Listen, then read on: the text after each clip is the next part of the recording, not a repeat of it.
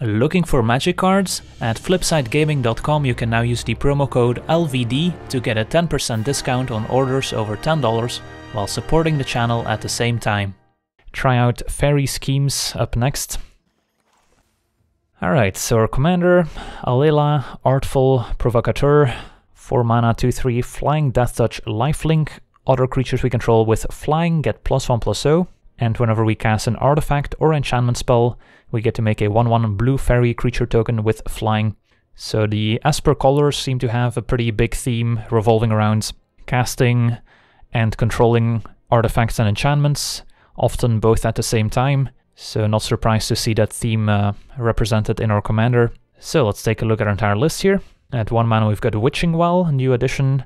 1 mana artifacts. When it enters the battlefield we get to scry 2, 4 mana to sacrifice it and draw 2 cards.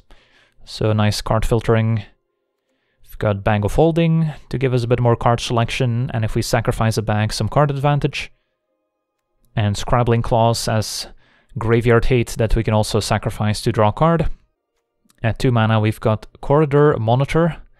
2 mana 1/4, untaps an artifact or a creature when it enters battlefield, so can have some neat applications. We've got All That Glitters, 2 mana enchantments for a creature, giving it +1/+1 for each artifact and or enchantment we control. Don't know if we have many hexproof creatures in this deck. I know there's like the Shimmer Dragon that can gain hexproof if we control enough artifacts. We've got Frogify as one of our removal spells, pretty flavorful, turning a creature into a 1/1 frog. We've got Arcane Signet, as in every commander deck here. Golden Egg, draws a card, can filter mana or gain a bit of life, and the artifact of course is useful. So this also can fit into a lot of different strategies. Guild Globe, pretty similar. And then at 3 mana we get Animating Fairy, which is one of the adventure cards, can turn a non-creature artifact we control into a 4/4 creature essentially, putting 4 +1/+1 counters on it.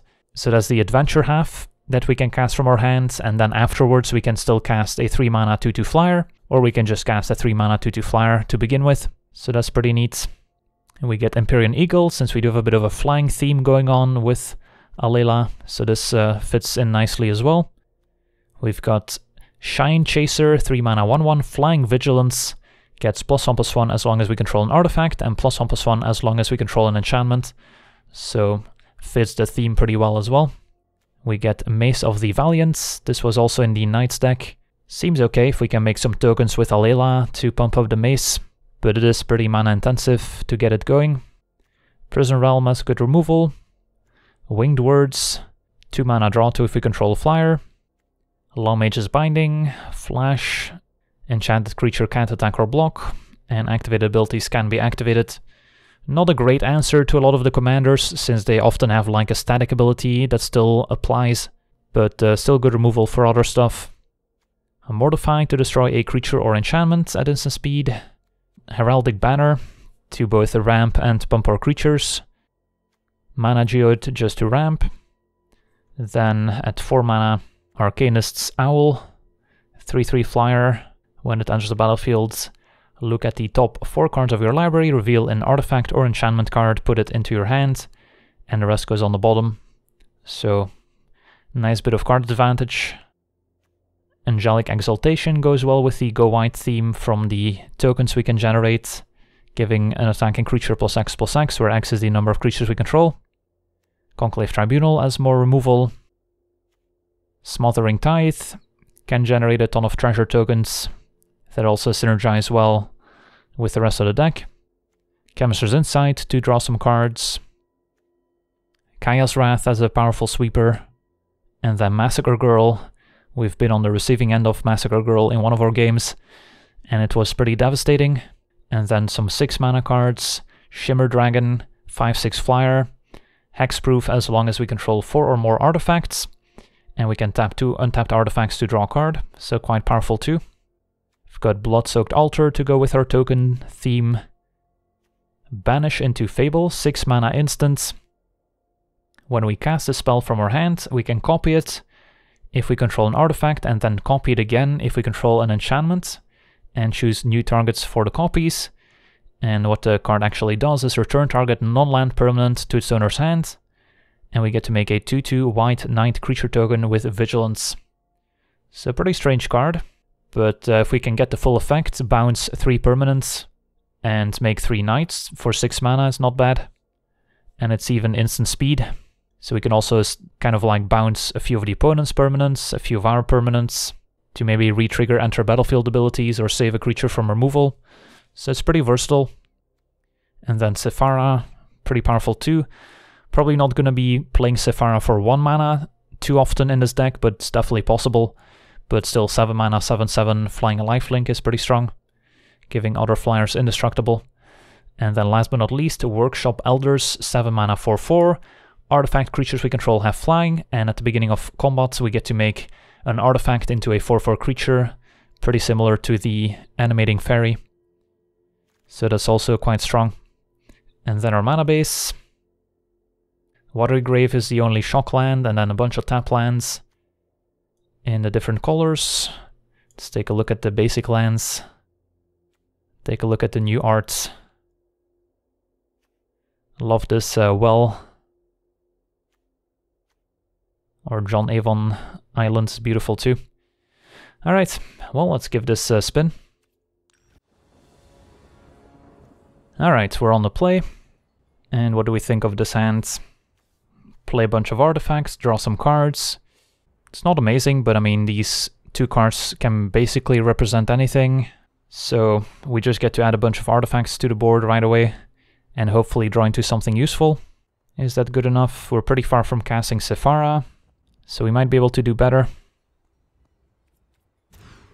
Alright, pretty similar hands, but we replaced the artifacts with a Lawmage's Binding and an Eagle, so I guess I'll keep. We'll need to draw another blue or black source before we can cast Alela, since we drew 3 of our basic planes.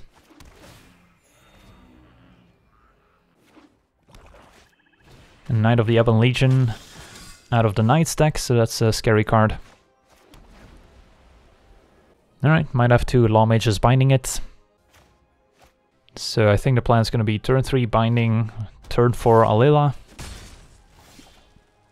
Take it from there.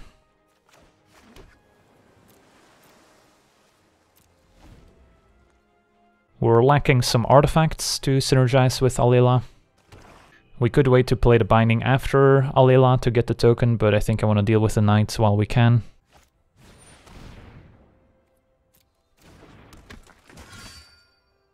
I still think the Knight of Ebon Legion is a bigger problem than Bell, even though Bell is also pretty good.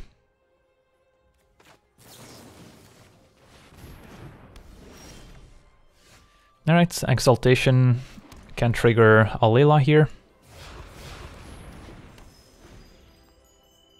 And once we make a few flyers, I could maybe cast Sephara in a timely fashion. Alright, let's put it in the command zone. So we'll have to wait a bit on Alela.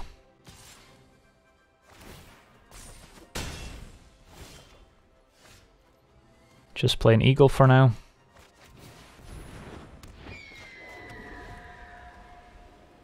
And then next turn I could just cast a Dragon, 5/6 flyer, which will also get +1/+1 from the Eagle.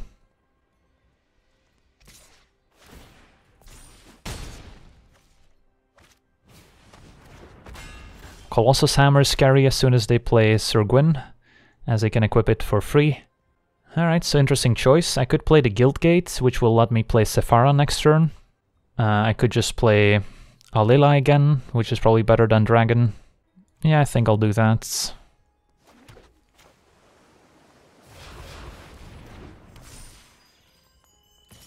And I'm not planning on double blocking. Hit for 3 here. The Knight to draw a card. They might have tapped their mana slightly awkwardly here, since now they can actually cast it for 1 mana. Never mind. A Godless Shrine untapped. So they might have taken 2 damage unnecessarily. Alright, so I mean I can just cast Sephara here, which seems pretty strong. I think I'll go for it.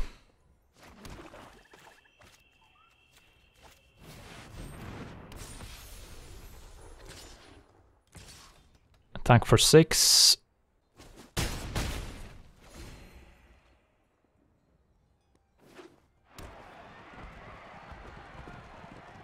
Opponents will be able to play Sir Gwyn and equip the Colossus Hammer, so that's a lot of damage coming in. But a life-linking Sephara can make up for it. They're gonna Mortify instead. It's too bad. Well, at least we're not taking a beating from a Colossus Hammer quite yet. Shining Armor put onto Bell. Down to 17 we go. And a Conclave Tribunal. So we've got some options.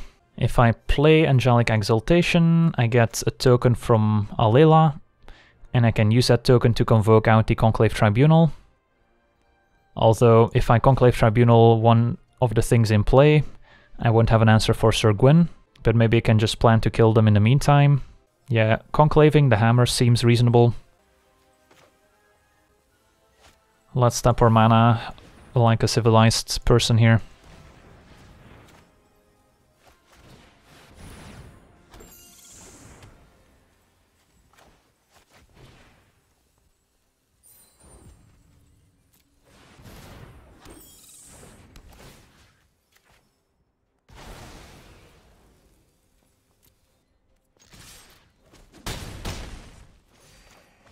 And then next turn we should be able to attack for lethal.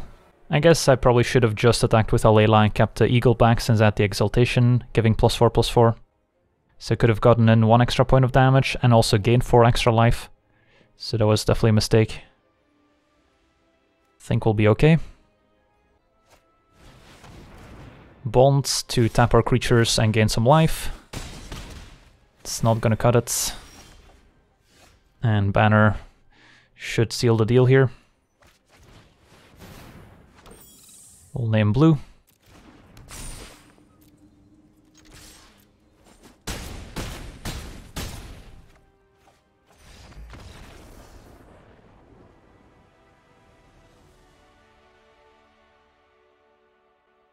Alright, sweet. That went pretty well. Order of the Midnight unlocked. Well, we completed the event, but I'll still play another game with Faerie Schemes here at least. On the play, not the most exciting hand. Turn 2 Egg, turn 3 Realm. Can use the Egg for fixing to play a turn 4 Alela, and then a Massacre Girl later. I guess I'll try it. Could take the free mulligan to try our luck. But this is probably still above average.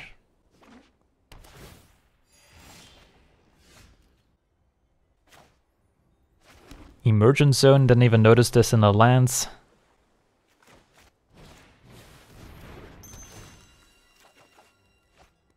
And Guildgate, so we can just play that next turn. It's unlikely that I need to Prison Realm right away. Opponent's got a tough choice here. It's gonna be a Corpse Knight. I could save the Mace for after Alela, but it makes sense to play the Mace so it can start accumulating some counters. So I can sacrifice the Egg next turn to make black mana, so I can play Alela on curve. So I think that's okay. Although then I might not have double black for Massacre Girl, so there's a bit of downside to doing that.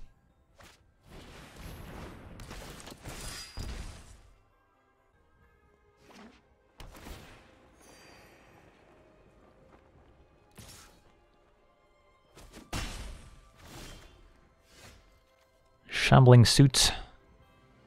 Yeah, let's just play Alela.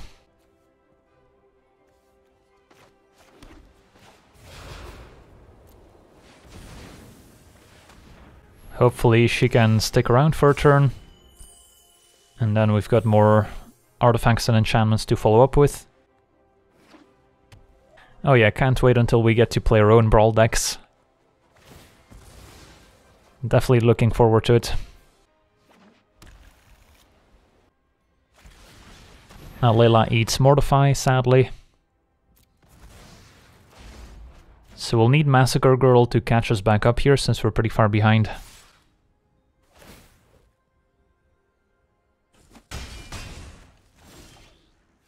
And draw row Mortify.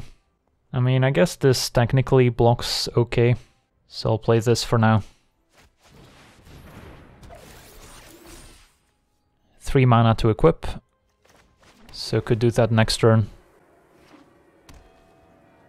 Am I doing a 24-hour stream for Eldraine release? That's very likely. So, if that's something Chad would like to see, let me know. We've done 2 24-hour streams, or close to 24 hours at least, for the past 2 releases, and they were pretty fun, so wouldn't mind doing another one. Ooh, our opponents made a grave mistake. They added a 1 toughness creature to the board. So now the Massacre Girl could lead to a true massacre, although we're missing the second black source here, going back to the decision of sacrificing the golden egg, and the mana base in the deck not being ideal. So now what to do? How much damage am I taking next turn? So if they were to pump this twice, that's 8, 9, 10, 11, 12, 13, 14, I would be dead. So I might just have to Prison Realm, and then the Scry can also help me set up something useful with trying to find the second black source. We'll start with the Prison Realm here.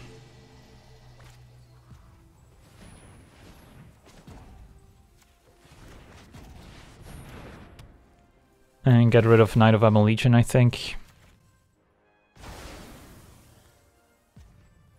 Claws doesn't cut it. And then ideally I keep this for their commander. Sir Conrad I guess I can kill instead. Although Conrad would die as well to Massacre Girl if I top deck a swamp. So it all comes down to whether or not I can draw the swamp here. So what happens if I don't draw the swamp and I mortify Sir Conrad, then I'm still dead. So if we're all in on top decking swamp anyway, then there's no point in mortifying. Unless I were to mortify, let's say, Corpse Knight here, and then I can play Alela as a blocker. Or I can mortify Sir Conrad, and then Alela can also block technically. And I guess I'm not 100% dead. It's close here. I could mortify Sir Conrad, which would be the play that can keep me alive if I just play Alela next turn. The winning play might just be to hope to get lucky. Yeah, I think I'm all in here, since Massacre Girl, -1/-1, -2/-2, -3/-3, and then this would also shrink, so this would die, and then this dies, so yeah, everything would die basically. Wow, what a top deck.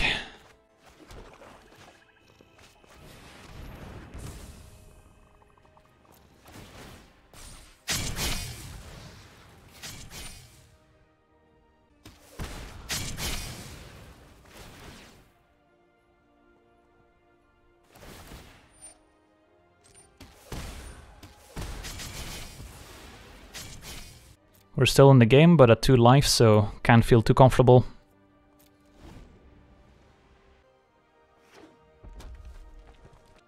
The Mardu deck does play Sky Knight Legionnaire. Well, that does it too. GG's.